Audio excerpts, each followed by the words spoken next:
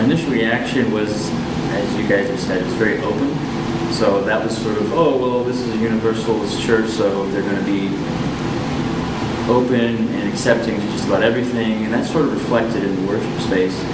But more, I would say more so in the, I guess, door greeters position, because as soon as you walk in, they're like all over you, trying to be helpful and kind and welcoming. So that's sort of also between the foyer and the actual sanctuary, which we would call it that. It definitely reflected what I felt to be the values of the Universalist Unitarians. What stuck out to me the most was that they typically had a Christian service, but it was sort of watered down or blanketed over. It wasn't so much anything was blatant, but it was sort of like, okay, you're going to have singing.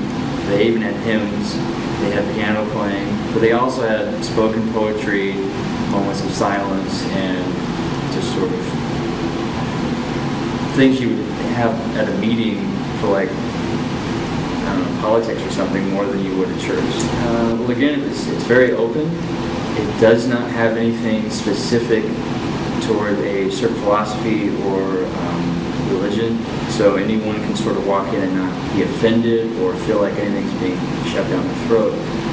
So I felt like that sort of reflected their views and opinions on that, because everyone is welcome. It's, like, even when you walk in, there's pamphlets for every group of people you can think of on their front desk, and it's just sort of like anyone can come in and have not only a place to listen to others, but they could even say and share from their own lives.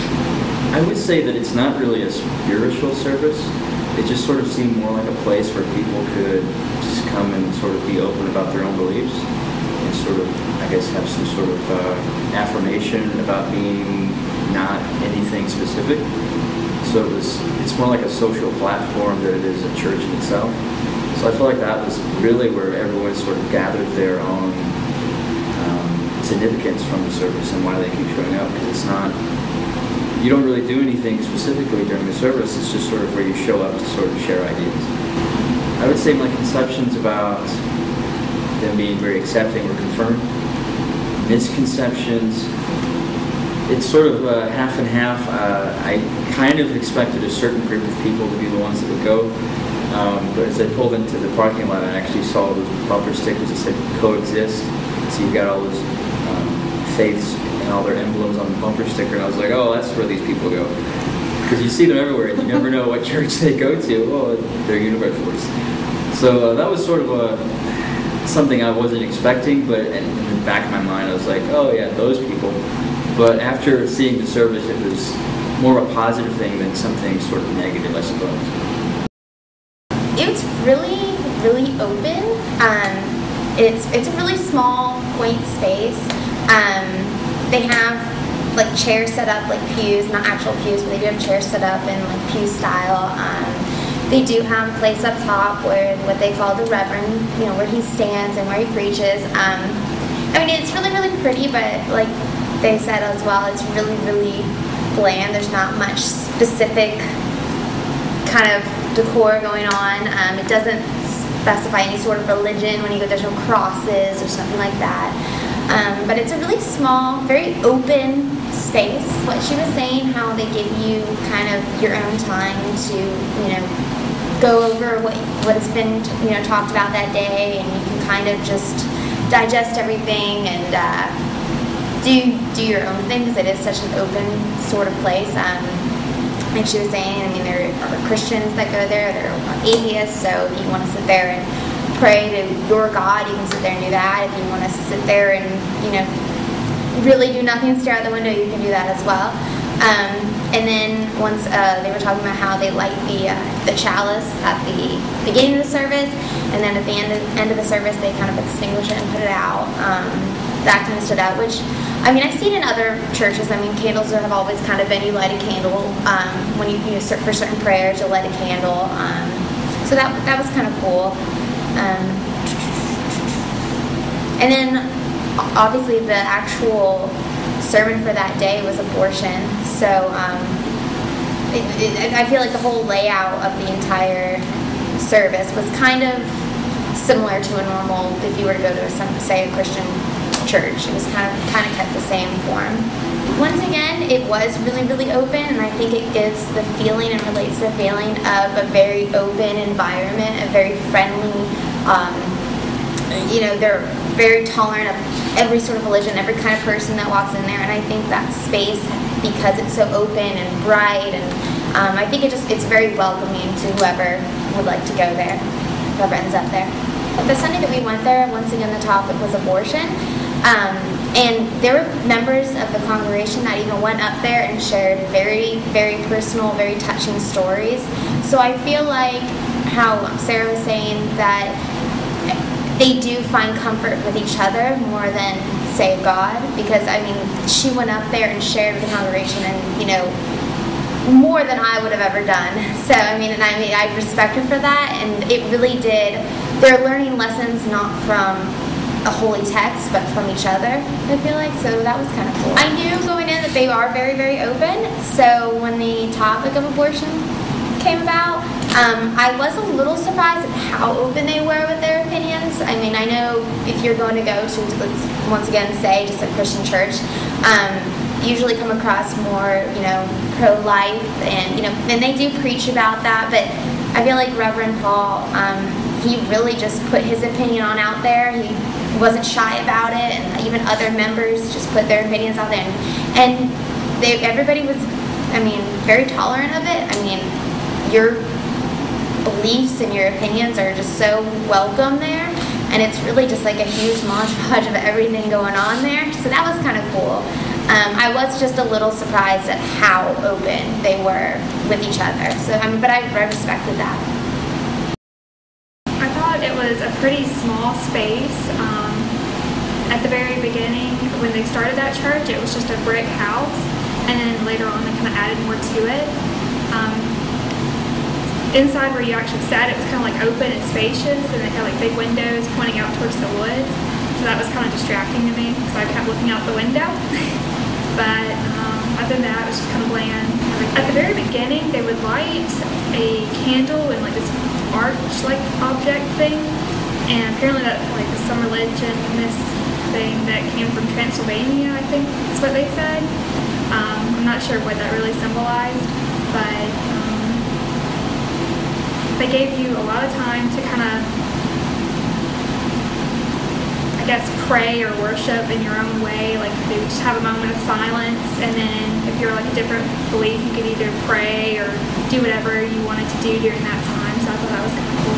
Like I said, it was kind of bland, so I guess they just, because they don't have a specific thing that they believe in, per se, they didn't have much decorations or anything, kind of like a cross or anything like that for just like God and other stuff like that. I think that since they are allowed to practice whatever they wish, really, that's really nice.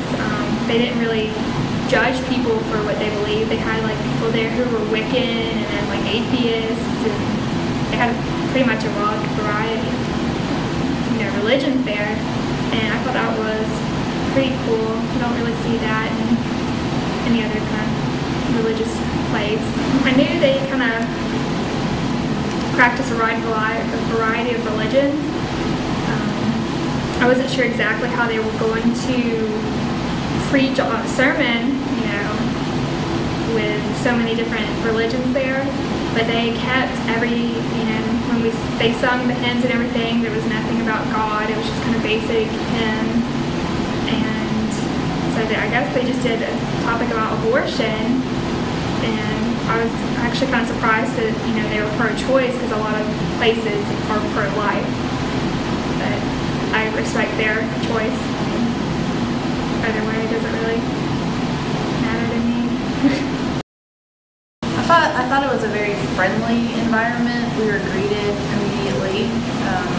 They asked us a few questions, and we were asked to wear name tags since we were visitors. And they gave us pamphlets that gave the background of their beliefs and the church. They lit a lot of candles throughout the service that kind of stuck out, and they rang a few bells. Not sure what the bells symbolized to them. But with the candles, they lit one to begin the service, and then there was a part where the members could share joy or sorrow, and afterwards they would light a candle. The layout to me was very bland. The walls were just pale white. There were no statues, no paintings, no flowers. The vibe I got was because they're not necessarily worshiping a specific thing. So I thought that reflected their beliefs. It was just an empty room. I think it was meaningful because they gave a lot of opportunity to the members to share their own personal experiences. And to me, they sought comfort in that from the other members. And rather than a higher being, it's like they were seeking guidance and comfort from other human beings.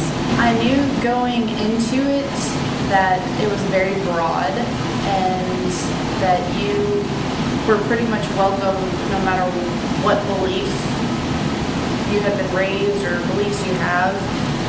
I did think that there was going to be some mention of God or some scriptures read or anything along those lines, and there weren't at all. So that kind of surprised me a little bit.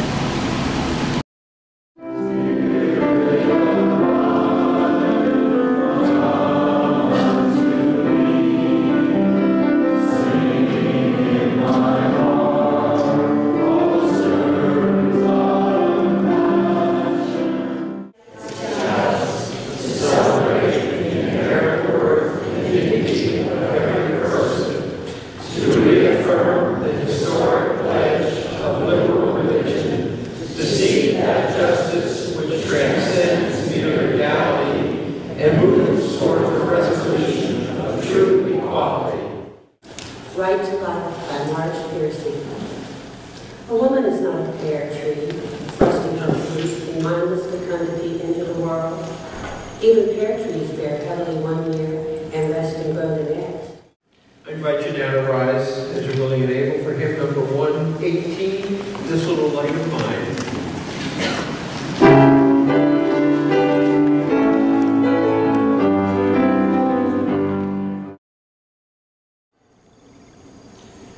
And this final candle is one of our community.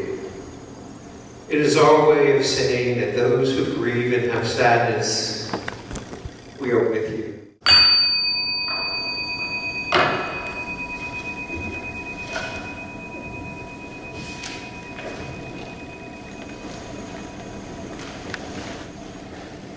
On that Monday morning, the church was quiet, cold, dark, empty. The air was heavy with the scent of burning wax. I took some coins, I picked up a candle and I lit it. I knelt down and I prayed. I asked God for guidance. I asked him for a sign. I asked for wisdom. 2 weeks later, I had an question. Who am I? Why am I here? And what am I going to tell you about it?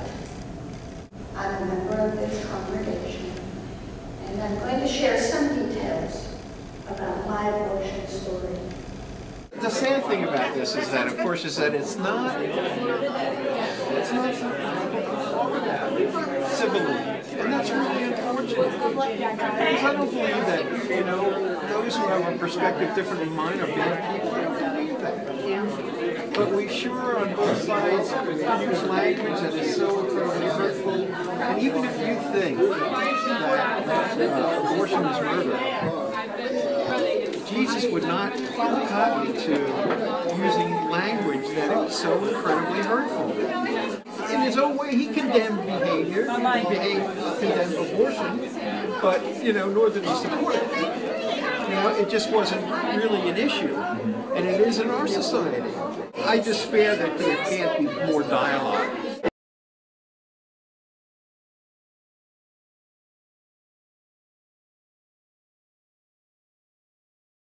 Dino, I will apologize to you. I walked in front of you. I didn't realize you had a camera